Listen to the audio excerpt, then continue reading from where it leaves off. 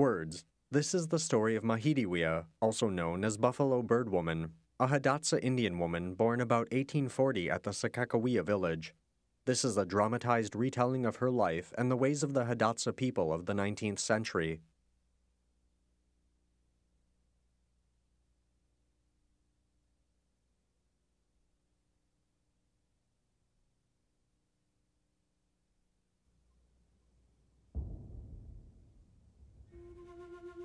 Stands of trees and a river border an open area dotted with circular depressions up to 40 feet wide.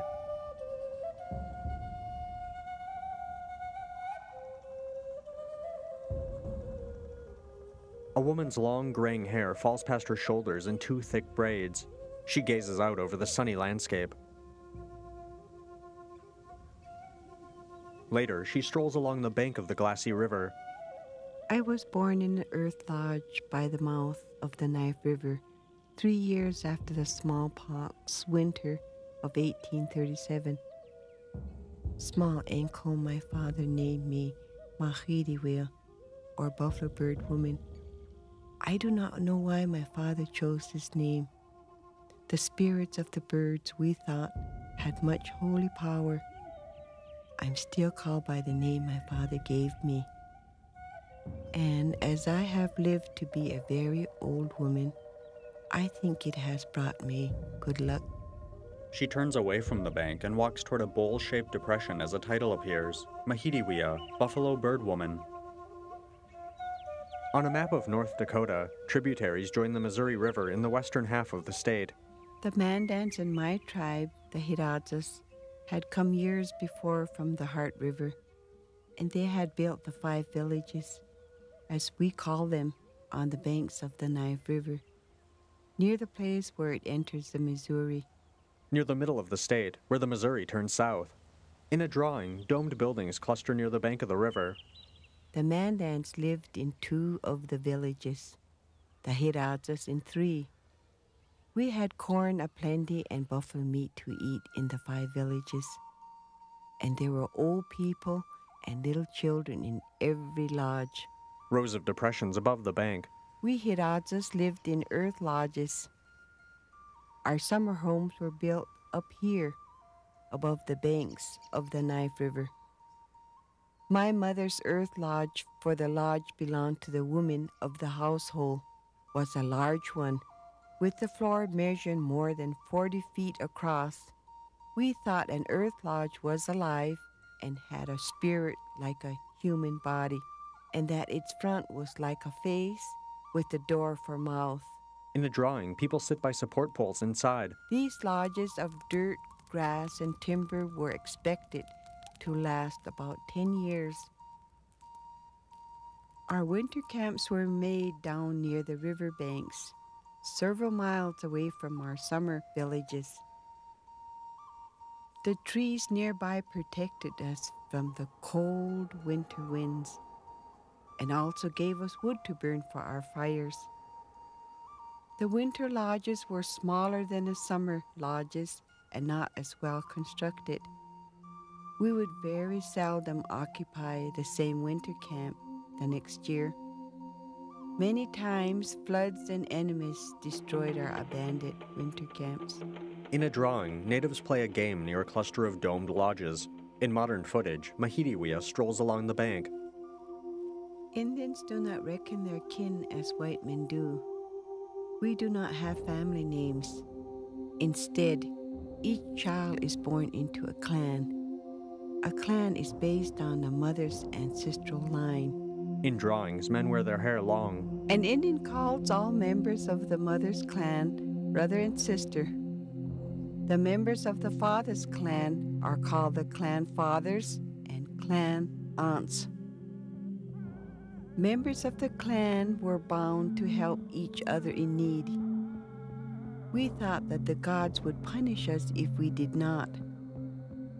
A Hidatsa woman would turn to members of her clan if she had need of anything. If she was hungry, they gave her food. If her children were naughty, she called on her child's clan father to correct her son, a clan aunt to correct her daughter. In an illustration, 4 children gather around a teepee. In another drawing, a man on horseback aims a bow amid a herd of buffalo. Hidatsa men hunted buffalo and other game. Men were also expected to keep a constant watch out for enemies. Honor and status would be achieved through warfare with enemies and in the many different male societies of the village. A woman sits on the ground amid the poles of a lodge. The women prepared meals, cleaned the lodges, and raised the children. Moccasins had to be made or old ones mended. Shirts and other garments had to be made. Often there were skins to be dressed and scraped. Leggings and shirts were decorated, usually in winter when the women had no corn to hoe. Summer was a time to make new baskets of river willows, pottery from river clay, and teepees of tanned buffalo hides. A group watches 2 boys with spears. Hidatsa children played many games. For boys, games of war and athletic sport. For girls, housekeeping and games of skill. As the boys grew up, they learned to hunt and defend enemy attacks. A boy carries a quiver of arrows. Girls bring pots to the river's edge. The girls helped their mothers with daily chores and in the gardening. They learned at a young age that their roles in life were different. In a reenactment, a sharp stick breaks up soil, and hands gather it into a mound. Our gardens were very important. Each family grew enough corn, squash, beans, and sunflowers to last through the winter. Seeds from the best plants were saved to be planted the next year. The women of each lodge had the responsibility for clearing the ground, working the soil, planting, weeding, and harvesting the crops. We would work in our fields nearly every day with our digging sticks and hoes made of buffalo shoulder blade bones. We cared for our corn in those days as we cared for a child. For we Indian people love our gardens just as a mother loves her children. And we thought that the corn plants had souls, just as children have souls, and that the growing corn liked to hear the women in the fields sing, as children like to hear their mothers sing to them. A platform stands about head high. A platform or stage was often built in a garden, where the girls and young women of the household came to sit and sing, keeping watch so that birds, horses, or young boys did not steal from or destroy the ripening crop. Maxidiwiac peels back the green husk from a foot-long cob of corn. In early August, we harvested selected green ears of corn. Green corn was favored among all the tribes, either boiled fresh and eaten, or dried and stored for the winter. She braids the peeled back husk. The harvest of ripe corn followed several weeks later. When the corn was fully ripened, the owners of the garden went out with baskets, plucked the ears from the stalks, and piled them in a heap ready for the husking. Young men from different social societies helped the women with the work faithfully each day, and when they had husked the corn in one field, they moved to another. In a drawing, a group gathers around baskets piled high with cobs. In earlier times, the mighty buffalo were thick along the Missouri River. Tribal hunters could kill enough buffalo for the winter's store in a single day. Drawings flash past. Riders surround a herd of large buffalo. A rider tumbles backward off his horse. Eventually, the herds moved further upstream, forcing the hunters to follow them, sometimes for hundreds of miles. Teepees stand in rows. Large hunting parties would be gone for many weeks at a time. On some parties, hunters and their wives camped together. The men hunted and the women packed the meat for the journey home by bull boat. A couple and dogs ride in a bowl-shaped boat. We made the boat frame from willows, covering it with the green hide of a buffalo. In another drawing, posts and sticks make tall platforms. Wrapped bodies lie on top. Smallpox came. More than half of my tribe died in the smallpox winter. Of the Mandans, only a few families were left alive. Most of the old people and little children died. A few years later, our chiefs, Mandan and Hidatsas, held a council and decided to move further up the Missouri to a place called Like a Fishhook Point. I lived there for many years with my husband and my son. Later, we moved further up the river to Independence. A passenger rides on a travois platform suspended over two posts lashed to a horse. Maxidiwiac strolls amid the Earth Lodge depressions.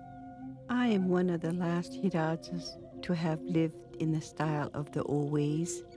The sun looms large at the horizon. My people became schooled in the new ways of the white man's society. My son and his children farmed and ranched on the reservation land above the river valley. Maxidiwiac watches the river valley from a grassy hill. Sometimes I come here to sit, looking out on the big Missouri near my birthplace. She blinks her dark, wet eyes. In the shadows, I can still see the Indian villages, with smoke curling upward from the lodges, and in the river's roar, I hear the yells of the warriors, the laughter of little children as of old. Today, the Mandan, Hidatsa, and Arikara live on the Fort Berthold Reservation as the three affiliated tribes. The elders are teaching the young people the old ways that have not been lost. A dancer spins in a costume decorated with fans of feathers. My people have seen much change, both good and bad. With the help of the Creator and His gifts to us, we have survived and will continue to survive if we maintain our respect for the earth. On the hill, Maxidiwiac fades and disappears.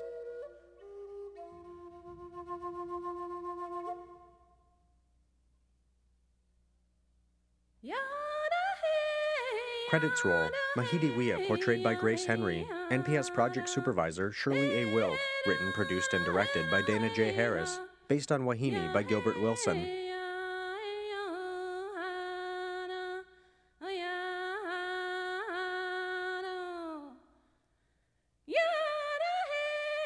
Sound design by David Swenson. Native American flute by Kevin Locke. Hidatsa woman singing by Nellie Hall. Hidatsa consultants Nellie Hall and Gerard Baker. Project consultants Mick Holm and Fred Armstrong. Thanks to the people of the three affiliated tribes. Special thanks to Mabel Lonefight and family. All George Catlin artwork courtesy of National Museum of American Art, Smithsonian Institution, Washington, D.C. All Frederick Wilson artwork courtesy of Minnesota State Historical Society, St. Paul, Minnesota. All Carl Bodmer artwork courtesy of Joslin Art Museum, Omaha, Nebraska. Presented by National Park Service, U.S. Department of the Interior.